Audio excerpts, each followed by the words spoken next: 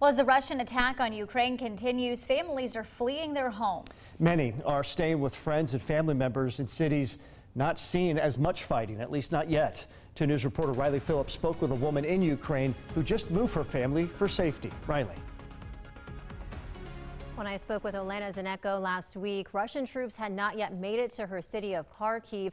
Now her city is being destroyed and she decided to move her family to a safer place. Olena Zinenko lived in Ohio for a year. Now she is back home in Ukraine, worried for her life. After Russia invaded last week, she and her family decided to move to Lviv, which is close to the Polish border. We are now in Lviv. It is western part of Ukraine. It is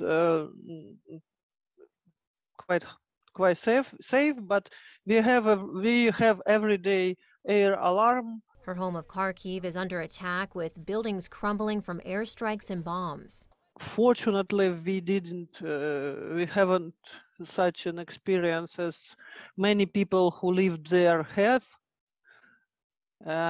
because it is hard days. She says she's spending part of her time now trying to keep in touch with friends and family in Kharkiv while translating information to keep her friends abroad informed. To know what has happened now in Kharkiv, in other cities, because I'm a journalist, I'm media researcher, I can do it. Still, the stress of this war weighs on her and her heart with everyone she left behind. I want to come back.